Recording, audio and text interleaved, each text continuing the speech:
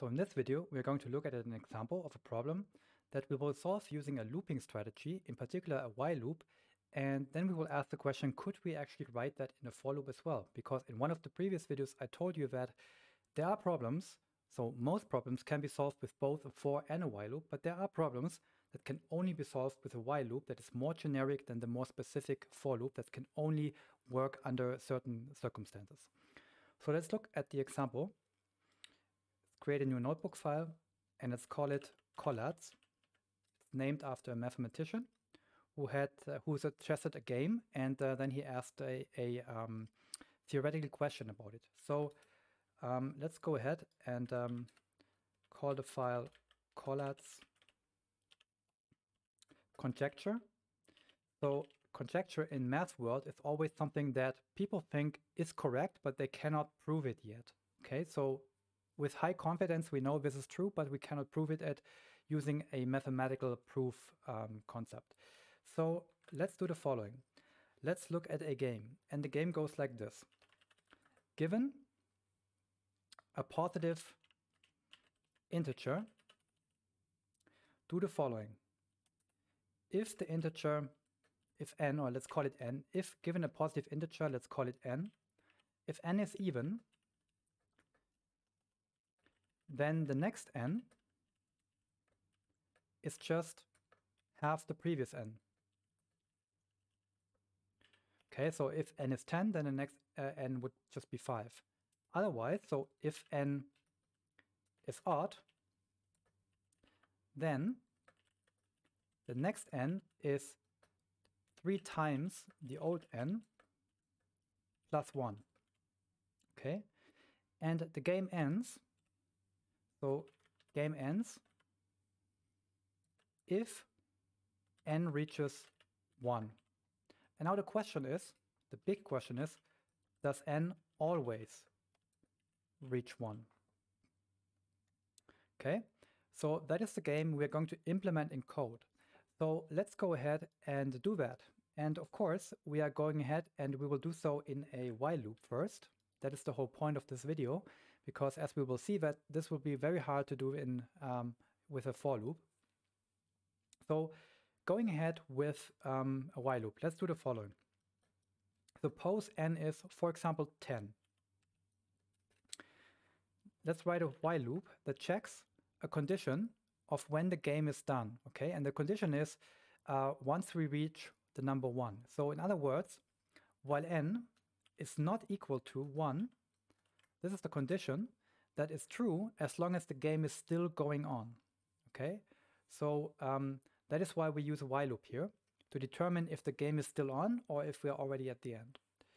So let's go in the while loop. We now have to decide if the current n is either an even or an odd number. We know how to do that. So let's go ahead and say if n modulo divided by 2 has no rest, so if n percentage sign 2, so modulo operator has no rest, so division by 2 has no rest, then the new n is going to be the old n divided by 2. Okay, so now remember how when we looked into division, using a single slash operator is the normal division operator, and this will always give us back a floating point number. However, n is supposed to be an integer at all times. So we start with an integer and we always get an integer just like this as well. So in other words, what we are going to do is we are going to use the double slash here. Okay, so n divided by 2 using the double slash will preserve the integer data type. Okay, and now if we see this here, if we see the new n is set to the old n divided by 2, what we could also do is we could simply use the shortcut version like this, double slash equals 2. Okay, so this is basically the shortcut version, and again the double slash is only there to preserve the data type.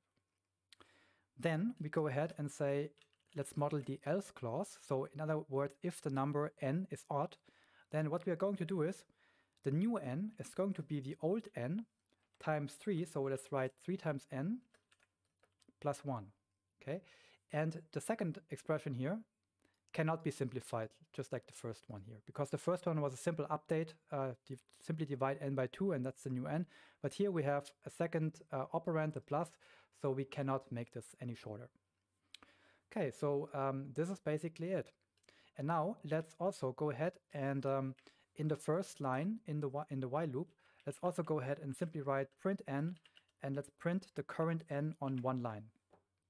Let's go ahead, and the program outputs 10, 5, 16, 8, 4, and 2, and then 2 divided by 2 would be 1.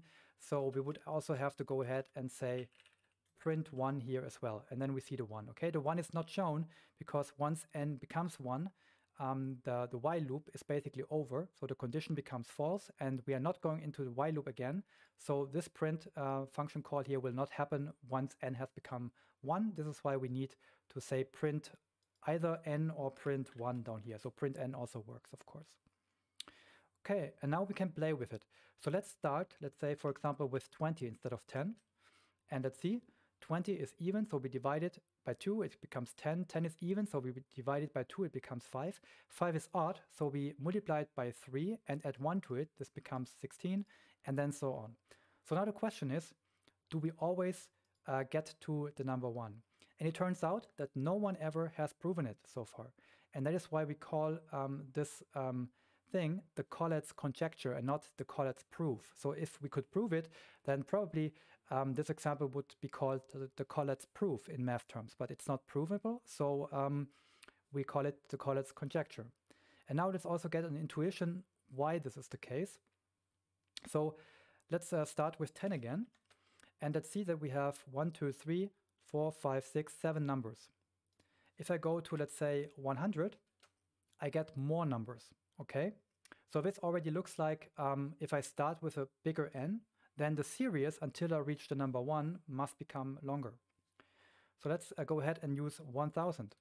And 1000 will still get longer, so it seems that our intuitive rules seems to hold. Let's go to 10,000, and all of a sudden the series becomes smaller again.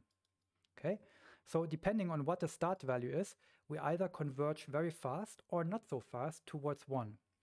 But at the end of the day, we always reach 1. At least whenever I tried this function or this code here, I always reached 1, no matter what the start value was. So it seems like this statement is always true here. Do we always reach 1? The answer should be yes, but again, no one has proven it so far. And by the fact that this number, the series of numbers until we reach 1, sometimes becomes longer as n increases and sometimes becomes smaller or shorter as n increases.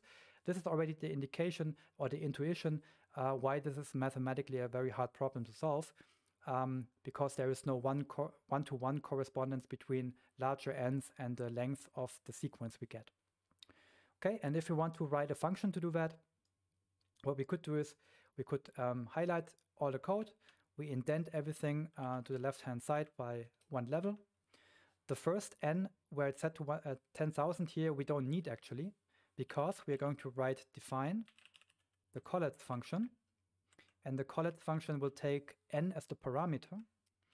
And now we have to go ahead and write some nice docstring. So let's do that, and let's go ahead and simply copy paste this here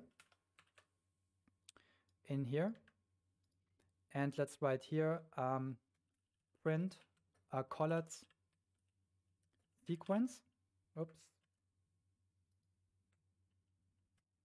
Print a Collatz sequence in descending order, maybe. Let's have an empty line here. So now here we have a nice description of the game, given a positive integer n and so on. And then of course we should not forget to also write args here. N, it's an integer, and it must be a positive number, so let's write a positive number to start the Collatz sequence. And let me see if we have to change something here. No, we don't. So the idea of this function is, as it says in the subject line, print a Collatz sequence. Okay, so this function has a side effect. So it does not have a return value. That is why we don't have a return here. The function does not calculate something. It simply prints out the sequence, because that is the task here. And if I execute this, I now have a function, and now I can go ahead and call the function a couple of times, for example, with the number 10. And let's do this. Make it 100. Let's make it 1000. We see it becomes longer. And then, as we just saw, if we make this 10,000, then the series all of a sudden becomes smaller again. Okay, so this is now in one picture, how we could write that, how we could write a nice function doing that. It's nicely documented, and that is it. So why can we not use the for loop here to solve this problem? That is a theoretical question. And remember that in previous videos, when I introduced a couple of problems that were solved using a for loop, then I always said that we could always, before the code actually ran, tell how often we had to loop. Okay, the number of iterations in the loop, the number of times that a certain piece of code was repeated was deterministic. We could calculate it. Okay, for factorial of 3, for example, we know we have to do 3 iterations. For the Fibonacci number, it was not the same as the index of the Fibonacci number we wanted to calculate, but it was some constant smaller than this. Okay, so we could predict the number of iterations. Here, however, as we see, we cannot predict how many numbers it takes, or how many iterations it takes. Therefore, that is the indication, that is the intuitive reason why we cannot use the for loop here. Okay, so in other words, the while loop can always be used whenever a for loop also works, but the for loop is usually a simplification. But then there are examples, just like this example here, the Collatz conjecture, where we have to specify some end condition, and we are not sure when this is reached or if at all. Okay, so that is why this example is of also theoretical nature a bit, to get a point across that not all problems can be solved using a for loop. And in particular, in the next video, we are also going to look at how we can model interactive games. So games where a program takes input from a user, a guessing game, for example, like guessing a coin toss or something like that. And then the user, it depends on the user when the game is done. So also for interactive games, or whenever you write a program where a computer has to wait for manual input by some user, then also oftentimes you can implement that using a while loop and not in a for loop usually. Okay, so these are applications of the while loop. This is it for this video, and in the next video we are going to see how else we can use the while loop. See you then.